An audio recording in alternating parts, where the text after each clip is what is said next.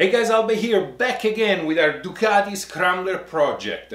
One of the things missing from the Ducati Scrambler, especially the older version, is the gear shift indicator, which is pretty useful if you're new to motorcycle or if you just like me are lazy and don't count the gears. So I got myself one of those cheap ones from Amazon, about $50 or so.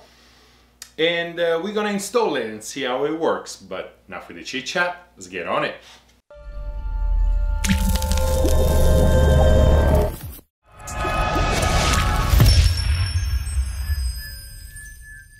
First thing I'm gonna do is route all this wire from the front, where the gear indicator display is going to be, back under the seat. Under the seat is where the diagnostic port, also known as DDA, is. By the way, if any of you knows what DDA means, leave a comment down below, and if you're right, I'm gonna like it. Otherwise, thumb down. I'm gonna route the wire, therefore I'm gonna remove the seat and possibly remove the tank. You can do all of this without removing the tank and just routing the wire underneath, but I like things done in a certain way, so removing the seat is super easy, and if at this point you don't know how to remove the seat, maybe you shouldn't be doing this. But moving on, we're gonna lift the tank, and to lift the tank we're gonna remove those 8mm over here, and also this T30 over here. There is one per side. So I'm gonna start doing it, follow along.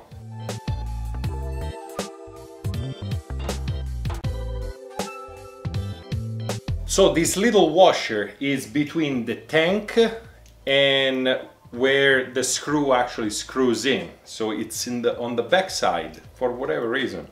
To get some more space, I want to remove this plastic collar over there, and this is a pop pin, so you just pull it out like that. And obviously it's 4 of them, one here, one a little bit to the side and one on the other side, just like that. And this one just comes out, easy as that. At this point I have more breathing room to exactly see where the wires go and how to get them from this side to the other side. There is one thing you might want to do before you start routing stuff around, is put some masking tape on the actual display, because this thing is gonna have to go through some pretty tight spaces, and if you don't want to scratch it, put some masking tape. Now, I decided to route the old wire on the left-hand side for one simple reason. There is more room under the tank for this big connector to go through. So I'm gonna do that. I'm gonna go in front over here, come back down and follow those other wires back through the tank and in the back.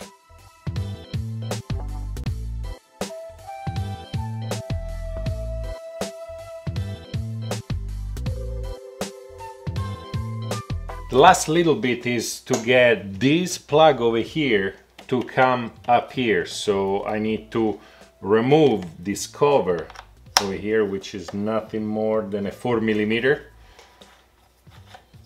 And the reason is simple. The reason is under this cover over here, there is the DDA. So this is what we were looking for.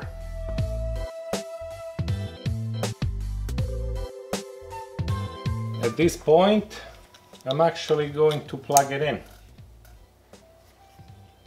And let's tuck all this wire in here. One wire you want to keep out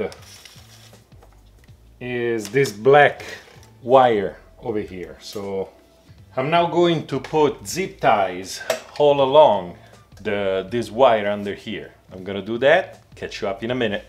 Now that the wire is being routed from the front all the way to the back and plugged where it's supposed to be plugged, we are left with this extra black wire.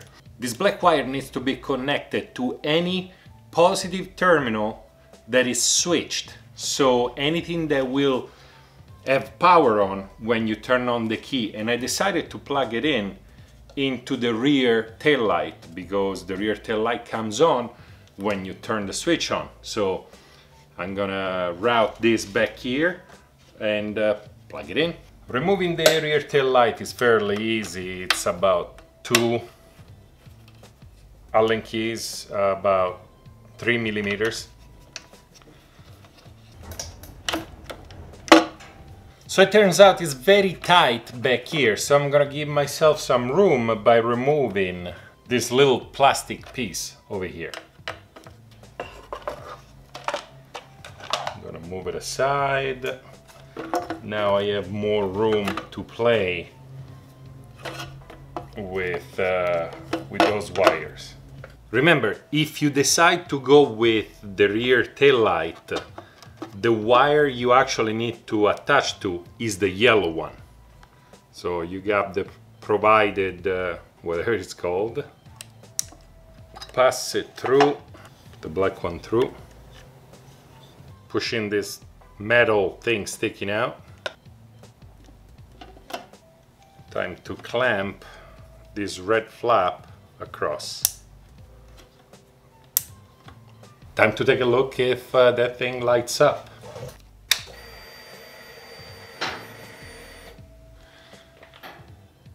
Yeah, it seems like I got all the wires the way they're supposed to be, so I'm gonna button everything up and then we're gonna do the learning sequence for the gear indicator. Turn on the ignition. The display is gonna count down from 6 to 1, then L is gonna be blinking. Start the bike at this point in neutral. Make sure that the bike is on a stand, a proper stand that will not collapse. When the display shows first gear, engage first gear and run the RPM above idle.